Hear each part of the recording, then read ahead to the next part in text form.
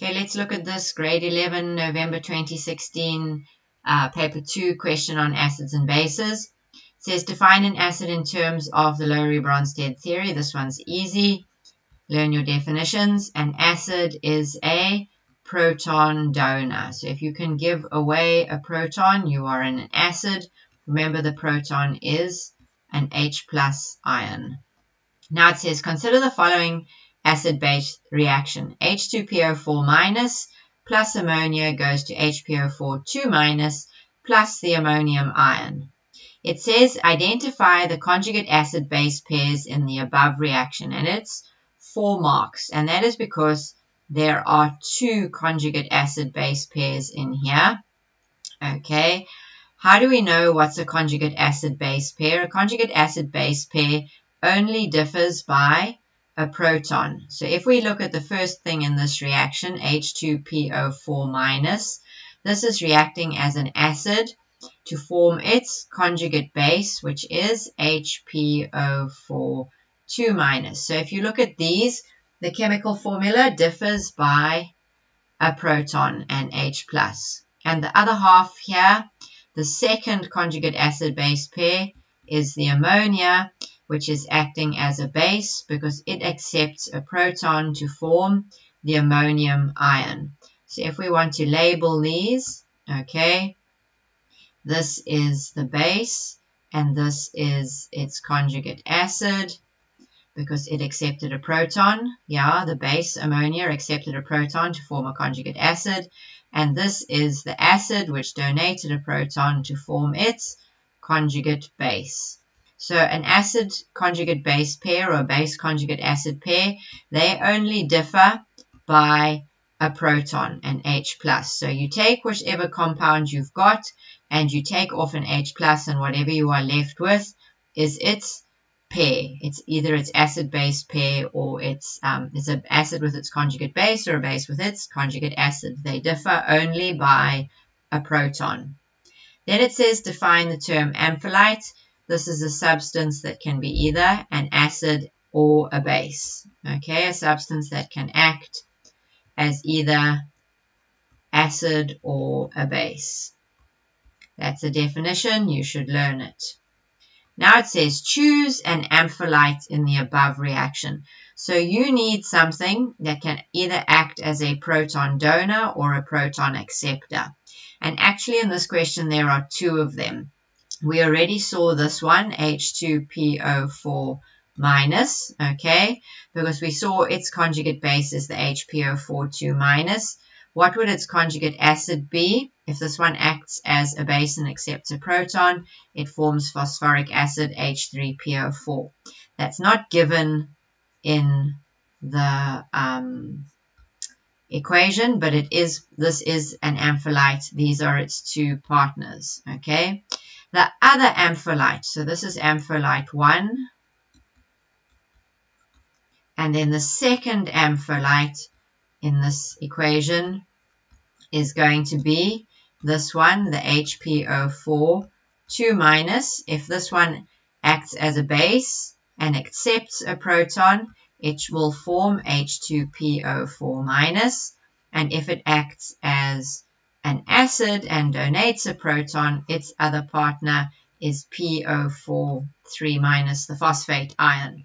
So there are 2 amphelites here, and so if we just leave them as the amphelites, they would accept either of these 2 answers, either the H2PO4- or the HPO4 2-. Both of them can either donate a proton or accept a proton. Now this next part of the question is going to get a little bit tricky, and it's going to involve a lot of writing, so I'm going to go zooting up over here with the rest of the question.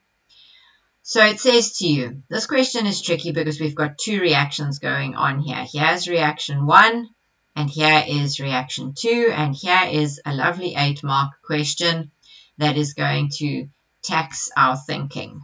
So let's have a look and see what's going on here. In the beginning, it says to you 10 grams of an impure sample of sodium carbonate. So look, here is a container with my 10 grams of sodium carbonate. It is added to 100 cubic centimeters of 0.2 mole per cubic decimeter solution of HCl, hydrochloric acid, and this is Na2CO3. So now these two happily have a reaction. This is an acid plus a metal carbonate. They're going to give you a salt, water, and carbon dioxide, which you should know. Okay. Then they go on in the second part of the reaction, and they said to you, here the first part says the acid is in excess. So here my reaction happened, and then when the reaction was over, that 100 cubic centimeters of hydrochloric acid has turned into my reacted hydrochloric acid, which is now basically the salt and water, and the excess that is left over. So we put the sodium carbonate, we put the hydrochloric acid, some of it reacts and some of it is in excess. And then what do? Is they say, here is your excess HCl, add some magnesium hydroxide, which is also a base being added to the excess acid. And then here, everything, my reaction is finished over here. Okay, so this over here is reaction 1. Okay, and this over here is reaction 2. So we have to keep track of what is going on here. The first thing it says to you is balance the equation above. Now, if you have the memo in your hand, sad to say the memo is not actually balanced. Okay, because why? On the left-hand side, I've got 2 sodiums, so on the right-hand side, I am going to need 2 sodiums as well. So then if I put 2 sodiums here by changing the coefficient, because you can't fiddle with the subscripts once you've got an equation, I've now balanced my sodiums. Left-hand side, right-hand side, 2 sodiums. But if I look at my chlorine now, I've now got 2 chlorine on the right-hand side. I need to make 2 chlorine on the left-hand side. And so now my sodium and my chlorine are balanced. And then we are left with 2 hydrogens from the hydrochloric acid and the carbon dioxide. So the 2 hydrogens end up here in the H2O. 1 of the oxygens from the carbonate ion ends up with the water. And if we have CO3 2-, it will split into the O, which goes to the H2O, and the CO2 gas. That's what happened to the CO3 2- ion. So there is my equation when it's balanced. I need 2 hydrochloric acids per 1 sodium carbonate, and that will then produce 2 sodium chloride plus water plus carbon dioxide. So the equation is balanced by putting a 2 in front of the hydrochloric acid and a 2 in front of the sodium chloride, and the memo is missing one of these 2's. Now it says to you, calculate the number of moles of hydrochloric acid. So where's the information about the hydrochloric acid? It says I've got 100 cubic centimeters, that is my volume, and this 0.2 mole per cubic decimeters is my concentration. My problem is my volume of my hydrochloric acid is not in cubic decimeters, so I have to multiply it by 10 to the negative 3, which is the same as dividing by 1,000, and I will end up with 0.1 cubic decimeters. So then we can just use the concentration formula. Concentration is the number of moles per unit volume. So if we're trying to find the number of moles of hydrochloric acid, it will be equal to the concentration times the volume. And that volume is, let's see, the concentration is 0.2 and the volume is 0.1. So this is going to give me 0.02 moles. So now this, we need to make sure we know what is going on here.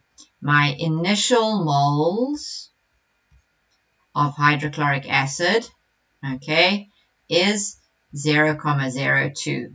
And this is important because my initial moles is going to be equal to my reacted moles plus my excess moles. Remember, matter can neither be created nor destroyed. It's only converted from one form to the other. So when I had my initial moles of hydrochloric acid, some of it reacts and some of it is left in excess. All the moles will add up together. So this is my initial moles of hydrochloric acid.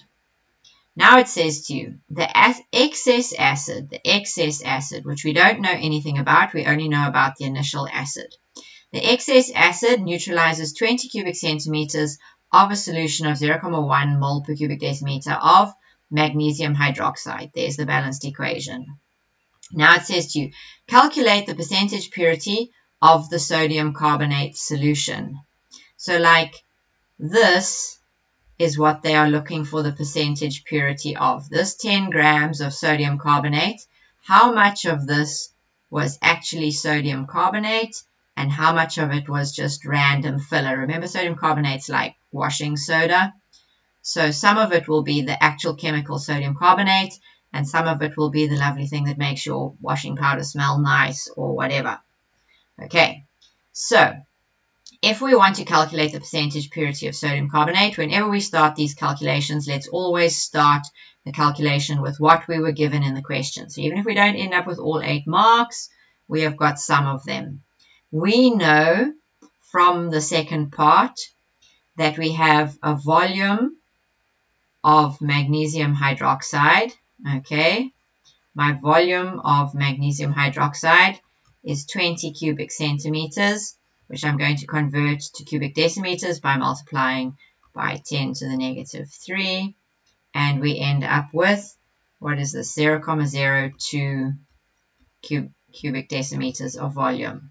Then we know my concentration of magnesium hydroxide is 0.1. So from this, we can find the number of moles of magnesium hydroxide using my concentration formula, C equals N over V. And if I rearrange it, the number of moles is the concentration times the volume. So this is 0.1 times 0.02, which is going to give me 0.002 moles of magnesium hydroxide. Okay, now why is this important? This is important because we know from the balanced equation 2 moles of hydrochloric acid per 1 mole of magnesium hydroxide. So the magnesium hydroxide can tell us how much excess acid there was.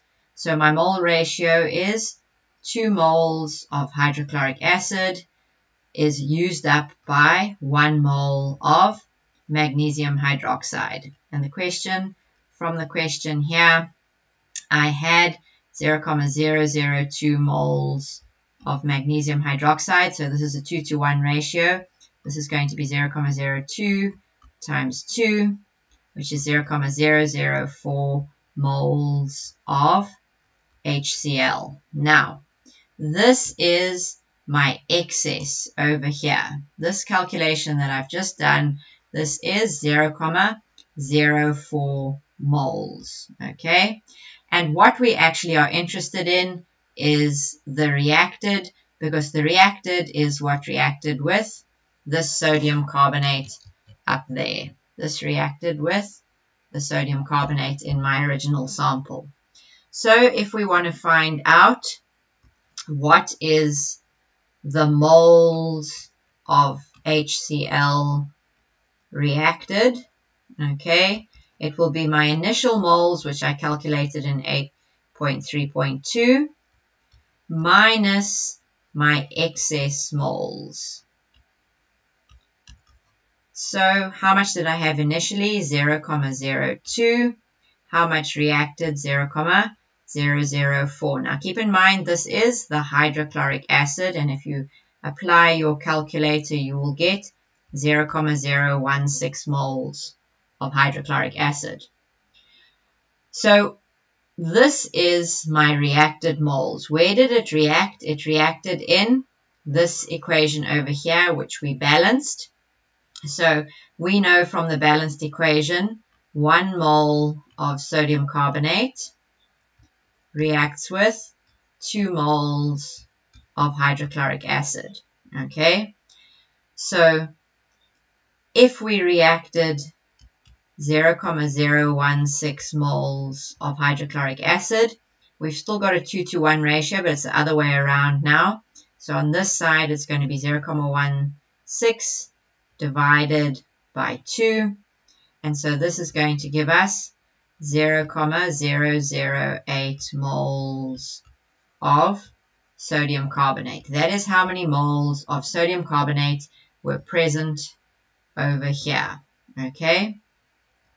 And we've got this through this long, complicated process of saying, okay, I had this much acid in the beginning initially, and then it reacted, and then there was excess, and then I added the magnesium hydroxide.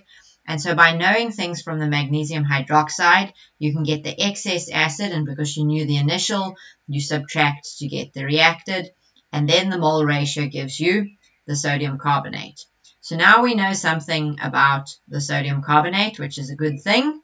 Okay, so I don't know where I'm going to scribble here. Let me take away my finished over here and we can scribble over here. Okay, so if we have a look here, we now know we had 0,008 moles of sodium carbonate initially to react from, but we are trying to find percentage purity. So percentage purity is the pure mass over the impure mass times 100. But we don't have a mass, so we are going to have to convert the moles to mass. So we like to use N of the sodium carbonate is going to be equal to the mass in grams over the molar mass, which means that we must find the molar mass of the sodium carbonate. So we go to our periodic table. Sodium is 23. There are 2 of them, Na2, plus carbon is 12, plus 3 oxygens, which are each 16. Okay, and if we add that all up in our calculator, we get something like, what is it? It's 108. Okay, 108 grams per mole. So we're going to come and substitute into this formula that the number of moles, or the mass, now we're going to rearrange the formula. The mass is the number of moles times the molar mass. So 0,008 times 108. This gives me 0,848 grams. And now finally, we can find my percentage purity, because it is the pure over the impure times 100. So in the question it said to you, right up here we had 10 grams in the beginning. So I've got 0,848 over the 10 grams from the beginning times 100 to turn it into a percentage, which means we end up with 8,48%. Okay. What a long story for a whole 8 marks, but hopefully you followed. If you didn't follow, go back and start again and make your own little pictures of what's going on.